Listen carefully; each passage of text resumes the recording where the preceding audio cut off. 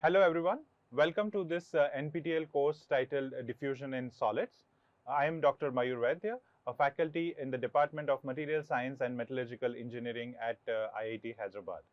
So over the course of next 12 weeks, I will cover the various aspects of diffusion, solving mathematical problems, going into the atomic mechanisms and so on.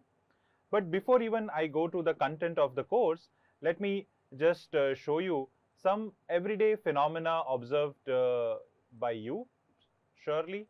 So for example, you must have seen this, the aroma of agarbatti spreading across the room.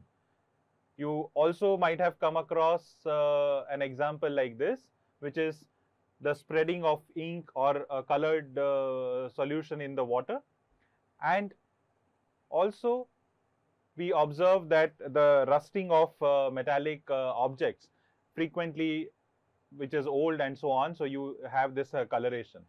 So let me tell you, all these phenomena are actually diffusion related phenomena or diffusion controlled phenomena. I have taken example from the gaseous medium, from the liquid and from the solid. So basically, which suggests that diffusion involves the motion of atoms or the movement of atoms. But does every movement of atoms can be called diffusion, or does every movement can qualify as a diffusion? What about this, for example? This also we see daily in our lives. So the flowing of water from the tap. Does this also come under the diffusion process? Maybe you will be able to tell me answers after you went through this course.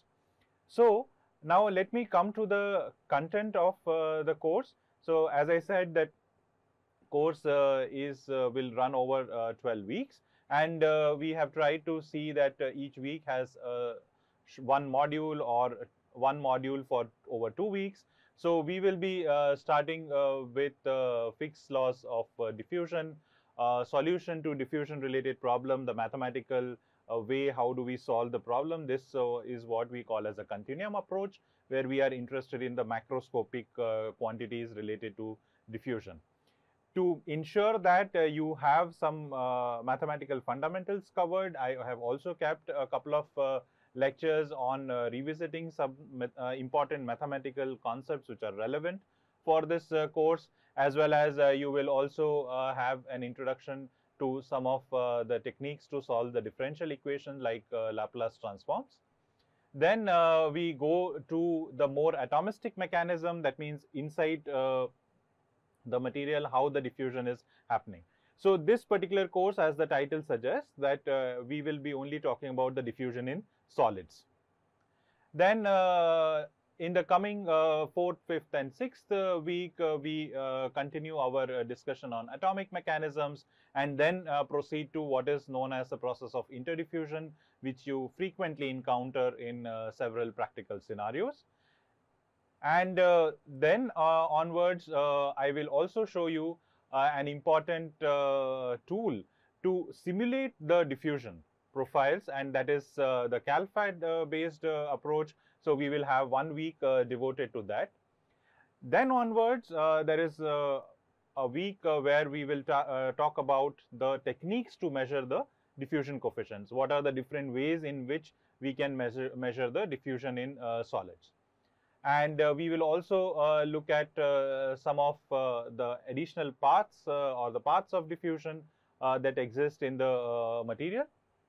And in the last 3 weeks or so, I want to talk about diffusion in specific classes of materials, which is very important in a sense that these different classes of materials are useful for various technological applications, and therefore it is important that we understand how the diffusion proceeds in these materials. So we have coverage from nanocrystalline materials, intermetallic, quasi-crystalline alloys, metallic systems, high entropy alloys, which is a newly developed class of alloys, semiconductors, glasses, ionic solids, and then at the end we will also have a revision of concepts. And as you can see that every week I will also be taking a tutorial lecture. The tutorial will be uploaded in advance. You will have some time to go through it, which will be based on the week's content, and then we will discuss the solutions of those problems in the lecture. So this is how the course is structured. Let me also tell you the references. These are the two major reference books from which the majority of the material is taken. This is a book by Helmut Mayur, and this is the book authored by Alok Paul, Tommy, Visa, and Sergei Divinsky. So both of these books are referred in this course. Then let me just also take a few frequently asked questions. So the first one being who can take this course? Are there any prerequisites? So this course is suitable for any undergraduate, postgraduate, even PhD students can take this course. There is no prerequisite for this course. Some of the concepts that are required, as I mentioned, that some mathematical concepts, some thermodynamic related concepts, and some revisiting of atomic structure and the defects in material, that I will be covering in few of the lectures, which should be good enough for you to understand the content of the course. Then what are the unique features of this course? So if you will see this cover, this particular course talks about a breadth of diffusion related concepts in the materials, starting from the continuum approach, which is macroscopic understanding, to also going in deeper into the atomic mechanisms, then also taking you to understand the diffusion in various class of materials. And also we have incorporated, as I told, that computational tools, so that you get some hands-on experience. We have a demonstration using Scilab, where you can plot the diffusion equations graphically and understand how the variation of various parameters influence the composition profiles and so on. So these are some unique features that you will find in this course. Will I get any hands-on experience? Being a virtual course, it is difficult to provide any hands-on experience in the experimental terms, but as I just mentioned, that you will be having exercise where you can write some codes and plot the graphs yourself.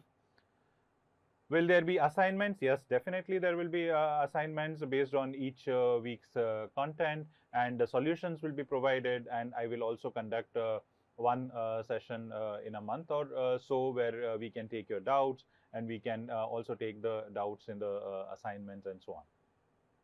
So this I just answered, that your doubts in lectures and assignments can be answered.